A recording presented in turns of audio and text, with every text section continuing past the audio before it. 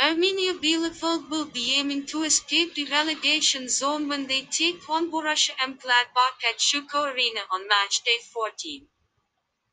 The newcomers have been anything but impressive in the first half of the season, but there were some positivities in their performance in a 1-0 win over Schalke 04. Armenia aim to give fans yet another reason for celebration, but they face an uphill task in the first game of the year.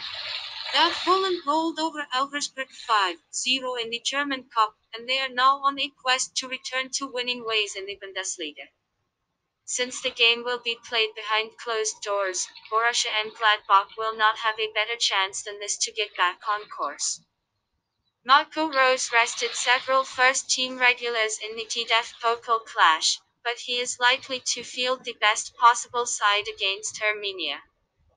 This match will be played on 02/01/2021 at 17:30. Prediction 0-2